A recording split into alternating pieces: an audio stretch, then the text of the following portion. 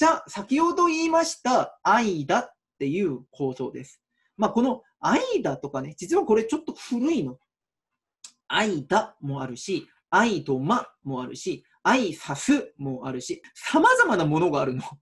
これも 4P と一緒なの。一番最初にAIDA出したら次がAIDAにしようよとか、AISASにしよう。なんか様々なものがあるんだけど、やっぱり一番最初の構想であるAIDAっていうのを、まずは理解してもらいたいなと思います。じゃあ、このAIDAっていうのも、様々な今まで説明してきたものと一緒で、頭文字になるんだよね。で、awareness, interest, desire, and action っていう順番でいくの。で、これは広告の中で顧客をどのように説得していくのかっていう順番を教えるキーワードになるの。で、AIDAプロセスっていうんだけど、まずうちらのこと知らない人間に認知してもらおう。全く知らないんだから興味も湧かないじゃないか。とりあえず私たちとは何か、私たちが売ってる製品とは何かっていうのを認知してもらいましょう。で、そこから私たちのものに興味を持ってもらい、で、やっぱりあれ欲しいかもっていうその欲求に変えてもらい、で、最終的にでも欲求で終わったら意味がないので、ちゃんと私たちのものを買ってもらうような行動まで移りましょうっていうのが、このAIDA構想ってやつなの。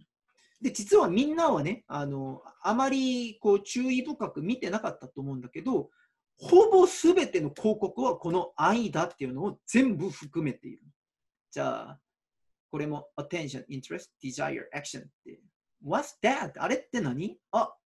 もしかしたらちょっと試すチャンスある、意味あるかも。やっぱあれ欲しい。じゃあやってみようっていう気にさせるっていうのが、この広告のAIDAっていう順番でありますっていうことなの。じゃあこの事例を見てみましょう。これ普通の広告なの。へー、なんかこんなのあるんだみたいな感じの、新聞広告なんだけど、一番最初に出てくるのは awareness または attention なの。そもそもその広告に一番最初に写真を載せる理由は、まず彼らに注目してもらうためなの。だから大体この辺には大きな写真を載せるんだよね。広告全体の上部の、中にはこんな感じで写真を載せて、まずは awareness とか attention っていうのを誘導するの。で、次に出てくるこういうスローガンなどで人々に興味を持たせるんだよね。この写真って何？この女の子何？で、そこから、I was hoping the Cambridge MBA would open the doors to the new opportunities. へえ、そうなんだ。ケンブリッジのその MBA ってそういうのを提供してくれるんだ。へえ、面白い。で、次に desire。じゃあ4年間、4年間勉強してどうのこうので、こうすればまた新しいキャリアが生まれるみたいな。私もちょっとキャリア欲しかったんだけど、ちょっと俺もプログラム参加してみようかな。で、最終的にアクションを取らせるために、こんな情報を載せる。read more about Angela とか言って、このホームページの情報を載せることで、awareness, interest, desire, action っていうものが全て出てくるの。みんなが見るテレビ CM とかも実は大体こんな感じなの。テレビ CM でも、ちょっと待ってね、俺テレビ CM をいくつか用意してあるのがあるんだけど、僕ね、この動画を見て、いや、これうまいなと思った動画があるの。こいつね。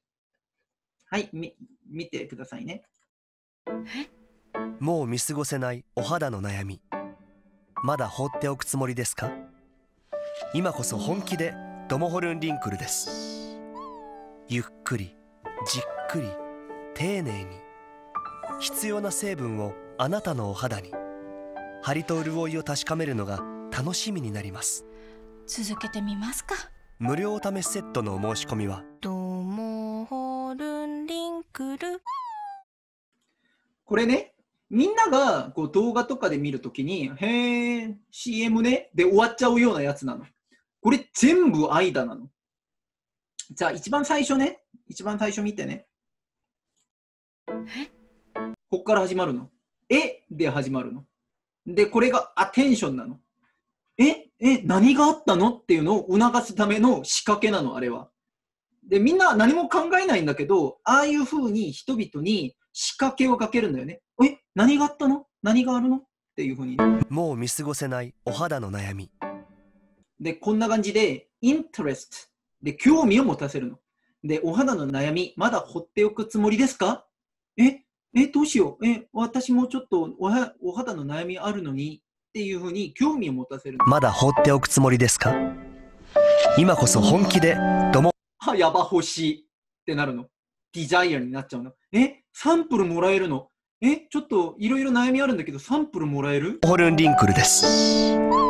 ゆっくり、じっくり、丁寧に、必要な成分をあなたのお肌に、張りと潤いを確かめるのが楽しみになります。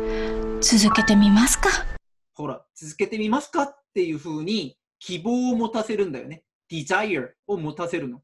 無料お試しセットのお申し込みは、ほら、情報を与えるの。アクションを与える仕掛けをかけるの。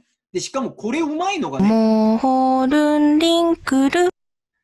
スマホなどにあんまり慣れてない人々のために、スマホで検索するやり方までも教えてくれるの。